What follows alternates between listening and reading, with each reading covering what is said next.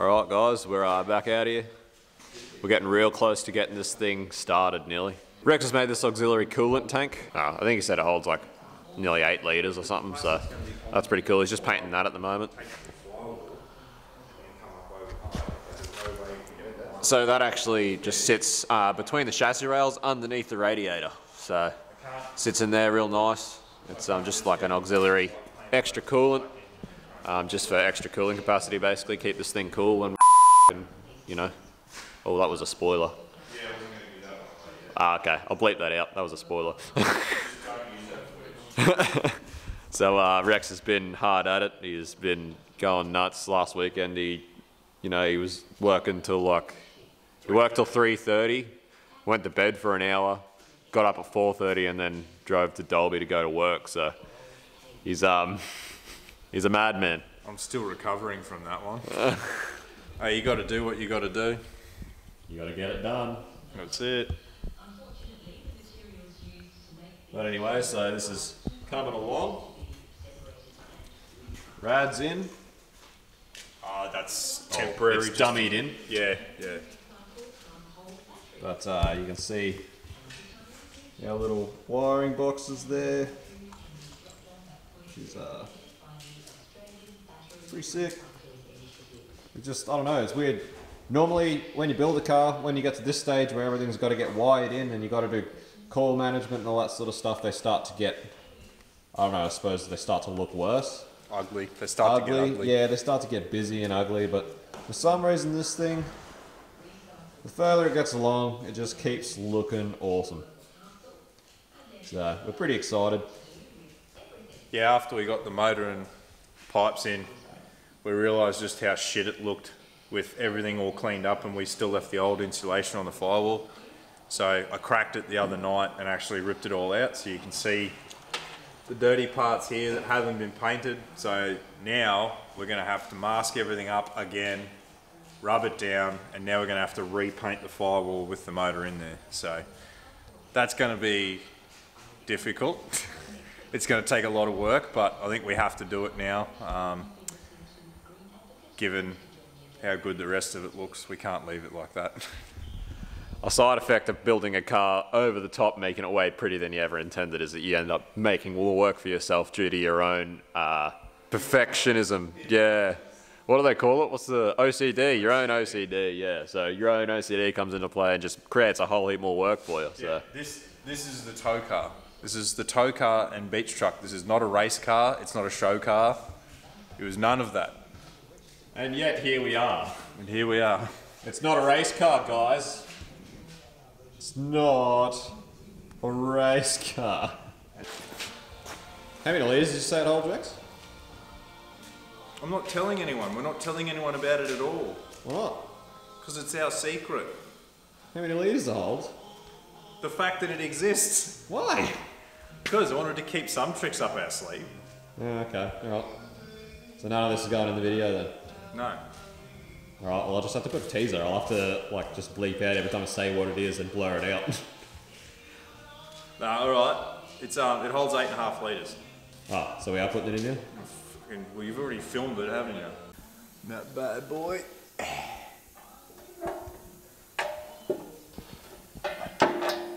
Bolts all up in here.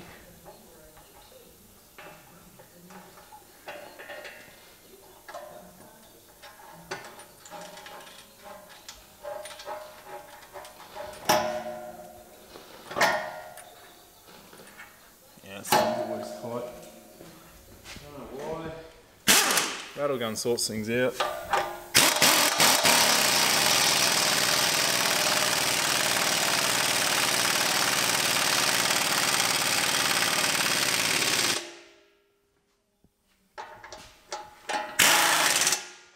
Done. There you go.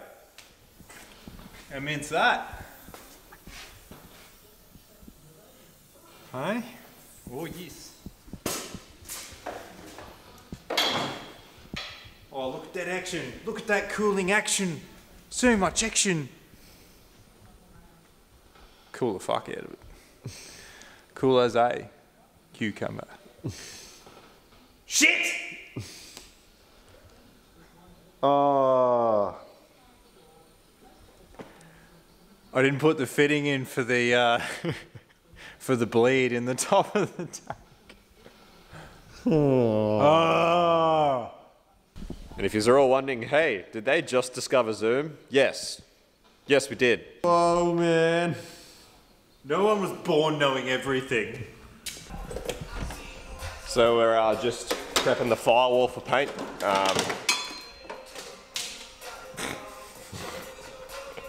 So after Rex painted the like the inner guards and stuff, he decided that he did leave some like insulation on the firewall because it sort of fit around the motor and he thought it would sort of work with it. But after painting the inner guards and everything else, he decided it was all like way too untidy. So he ripped all the insulation out.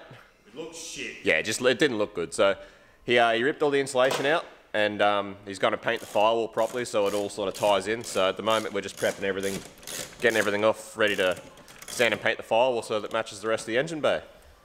And before anyone says anything, we already know that this has gone way too far.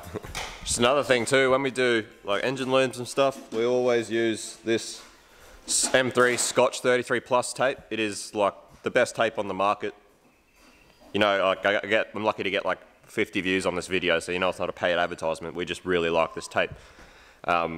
We used to be like communications riggers. We used to build mobile phone stuff. This is what we used to use to seal all our connections, and it's like UV resistant. It's expensive. You can buy it from Ideal Electrical. It's like 15 bucks a roll, or if you buy 10 rolls at a time, I think it goes down to about $12 a roll, but it is worth every penny. It is easily the best tape on the market for doing this sort of thing. So Rex has painted the firewall a bit now, so looks pretty schmick. He's also done a bleed. Yeah, sorry, I'm just going to clean the blood off. Anyway, painted the firewall. Looks $1 million bucks, looks really nice, pretty happy.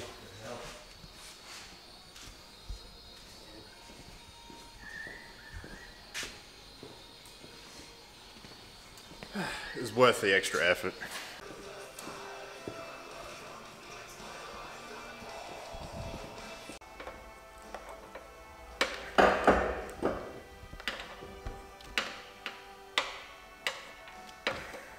Rightio, it's full of fluids.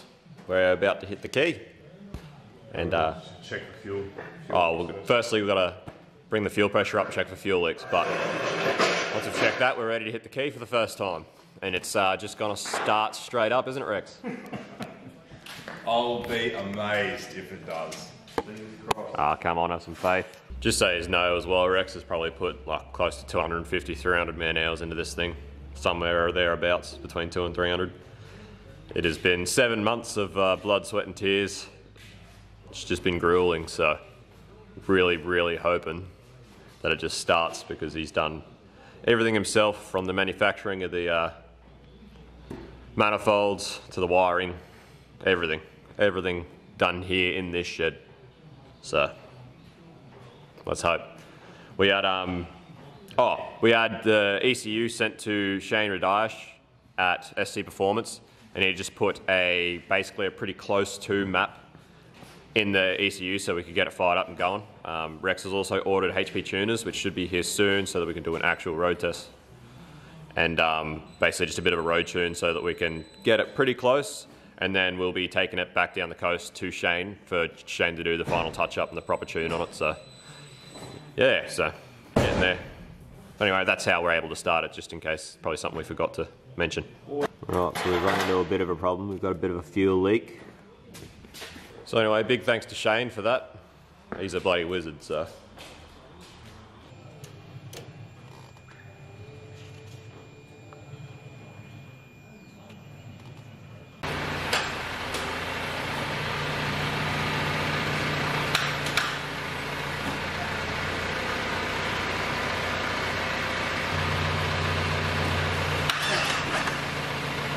Something's acting out.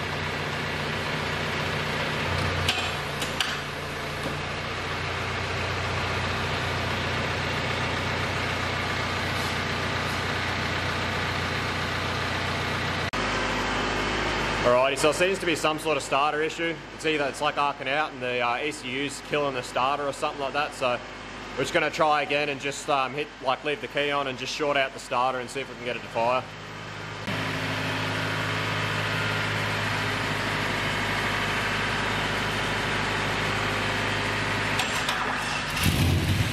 Hey!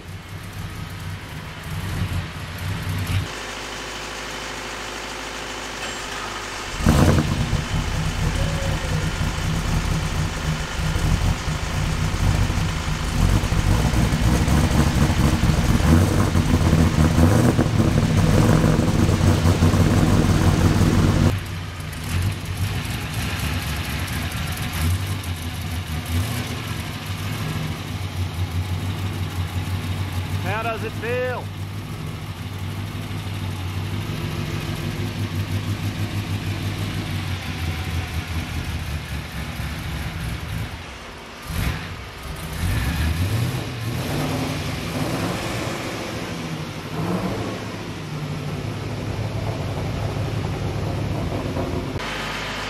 Alright, so it starts and runs, so the wiring can't be too bad, but obviously there's something to do with the starter, just the ECU's killing the starter. There's just a bit of teething issues we've got to sort out there. Plus obviously the bass tune that Shane's put in it was obviously not perfect because he's not there to see it. And it's just sort of dumping fuel, and that's why there's so much smoke. But starts and runs, which is great. Alright, so we played around with it a bit and sort of got to the bottom of the starting issue. The way LSs are wired, the starting relay actually earths to the ECU, and we're pretty sure that is done to retard the timing while it's cranking. But obviously it's not earthing well enough, and when we put just a body earth straight from the relay to the body, it seems to start and actually engages the starter and goes fine. So that's what we're going to do now. If there are any LS gurus out there that reckon that there might be an issue with that, please let us know. As far as we are concerned, we think that should be fine. So, see how we go, I suppose. So aside from that, there's still just a couple of little oil leaks and fuel leaks and just little teething issues we've got to sort out. Oh, that's hot. It's hot? Oh, it's hot. 7 months of hard work is coming to a point where it's all, I suppose, worth it, which is nice. It's not. It's nice. We're glad it started, basically. We would have been angry if it didn't start. Oh yeah, there would have been plenty of swearing. Considering that once we got that starter sort of thing sorted, all we did was short that starter out and pretty much fired up straight away. It's just dumping way too much fuel, but that's alright. The tune that was in it was only to be close just to get it started. HP tuners should be arriving tomorrow, so this afternoon I'll finish wiring up the OBD plug and the rest of the stuff inside. And tomorrow we should be able to actually get a start on tuning it and have a play around with it. Get it cracking. Cracking.